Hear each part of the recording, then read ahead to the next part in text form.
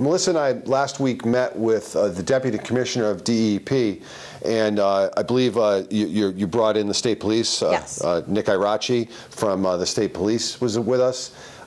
We met and talked about the plans for Squantz Pond for this spring and summer.